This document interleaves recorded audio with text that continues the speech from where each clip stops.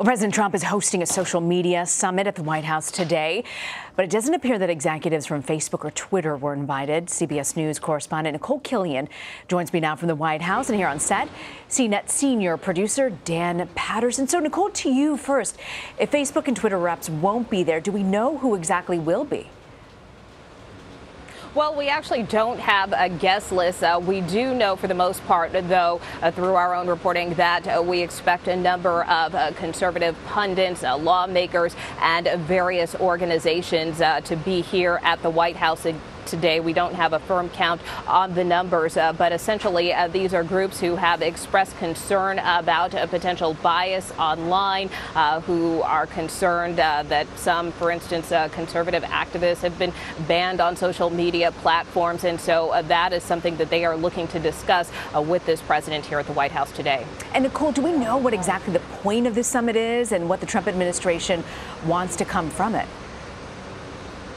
Well, you know, the president made pretty clear in some tweets this morning what will be discussed. He essentially lashed out at social media, saying that the focus of today's summit will be on, quote, tremendous dishonesty, bias, discrimination, and suppression practiced by certain companies. Now, he didn't call out specific companies here, but he did go on to say that we're not going to let them get away with it much longer. Now, a White House official tells us that earlier this year, they launched a tool to allow Americans of different backgrounds to weigh in on how they've been affected by bias online, and that today's discussion is really designed to engage some of these digital leaders about the effects of social media.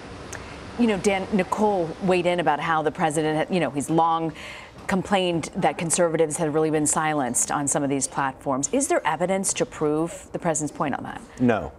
Nothing. Look, these are claims and assertions.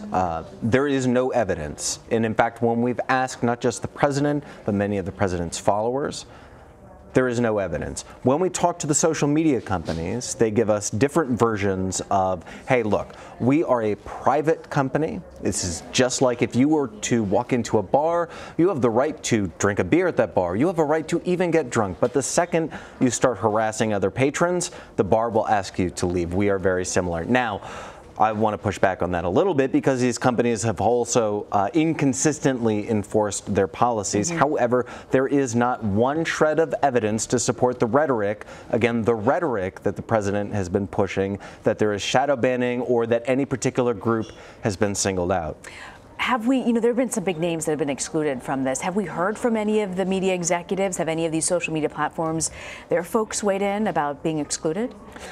Publicly, we've heard very little. Privately, these companies feel as though the term social media summit is itself propaganda. This is not a social media summit. This is a gathering of the president's associates and his supporters, and it is designed to amplify voices that have been in the past historically associated with extremist and sometimes conspiratorial points of view. It's fascinating also that the courts weighed in saying that the president can't block some of these people who he has on Twitter.